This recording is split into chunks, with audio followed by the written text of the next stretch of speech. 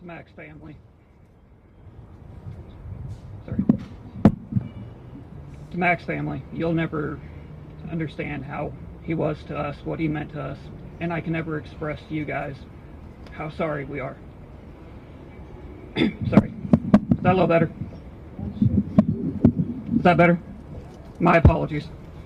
Mack's family, I can never express how much he meant to us and how grateful we are to get to know him over the years. In the last 3 years that I worked with Mack, we became very close. When at first I met Mack, he told me, "Don't even bother telling me your name until you've been here 6 months." So I stopped. 2 months later, he looks at me and goes, "All right, tell me about yourself." So I started talking to him, getting to know each other, hearing about our families. He's such a great man. A couple of months go by, and he comes to me and goes, "How about you come back me up?" I was like, "Are you serious?" He goes, "Yeah." One of our supervisors pulls me to the side and goes, "He's never asked for anybody to back him up, much less a new guy." He goes, "Take that and run." I felt like I won something. I asked everybody in the office for stories about Mack. Give us something that I can share with the family here.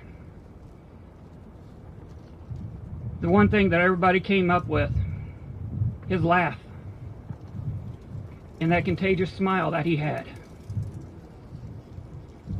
The man had a really big heart. There were many stories and times that I've talked with Mack over the years that I will cherish forever. The 2 rules that he had: when you've been here 6 months, I'll get to know you, and don't play with my money.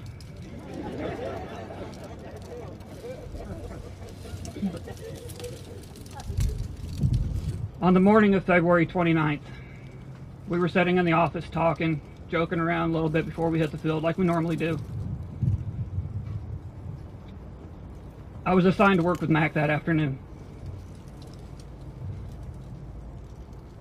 The only thing that I can truly share with the family right now, and the community as we're all trying to come together with what happened, the moments before everything happened, he was laughing. He called me brother. He gave me a hug before we took that long walk together. Mack will always be in my heart, and I will forever call him my brother. To all the agencies that responded when I hollered out, thank you. For everybody that responded, the outpouring from peer support, from the families, from here at the court, agencies from across the state, thank you.